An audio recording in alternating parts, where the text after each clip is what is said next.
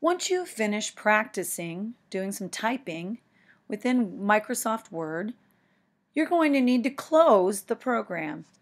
So we're going to go over that now. Here you can see my typing that you saw earlier of my name.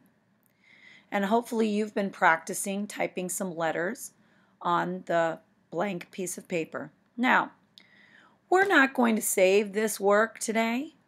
So what we're going to do is we're going to get rid of it. And in the process of getting rid of it, we're also going to close the program so we can clean off the computer so it can be ready for the next person to use it.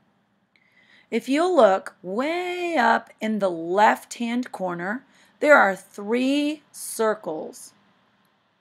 On most of your computers, on most of your documents, you're going to see that there is a red one, a yellow one, and a green one. Now some of yours might not be those colors, but we don't need to worry about it because we're looking for the furthest one to the left, whether it's red or whether it's black and white, whatever. The furthest one to the left is the one we're looking for. And what you're going to do is you're going to move your arrow up to the red or the last dot, and you're going to click it 1 time. Now look what happens. We get a little box, and it says, do you want to save the changes you made to, in this case, this is called document 8. We're not going to save this. This is just for practice. Eventually we will learn how to save some things in Microsoft Word, some of your work, but today we're going to click, and for most of our lessons, we're going to click Don't Save.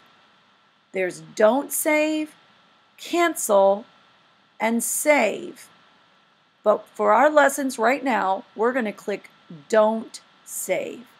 You just click it 1 time, and the program goes away, and it is closed.